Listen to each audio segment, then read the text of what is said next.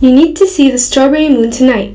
June's full moon will light up the skies this weekend. June's strawberry moon will appear in our skies on June 4 to 5, marking the peak of its cycle as it orbits around the Earth. During the daylight hours of Friday morning, the moon will start to appear at its fullest for our view down from Earth and will shine bright until the hours of dawn. The moon will reach its peak fullness at 3:12 p.m. Eastern, 1912 UTC on Friday, according to NASA. Over the course of its trip around the Earth, which takes approximately 27 days, the moon embarks on 8 different phases. At the beginning of its cycle, the moon is on the same side of the Earth as the sun, with its dark side facing our planet. As a result, it is almost invisible to us. Then, a small sliver of the moon's crescent gradually appears in our skies as it waxes to become a full moon at the peak of its cycle. After that, it begins to wane into invisibility once more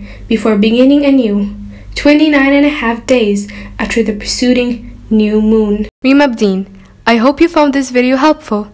Let me know if you have any questions in the comments below, and make sure to subscribe to get more videos all about world weather.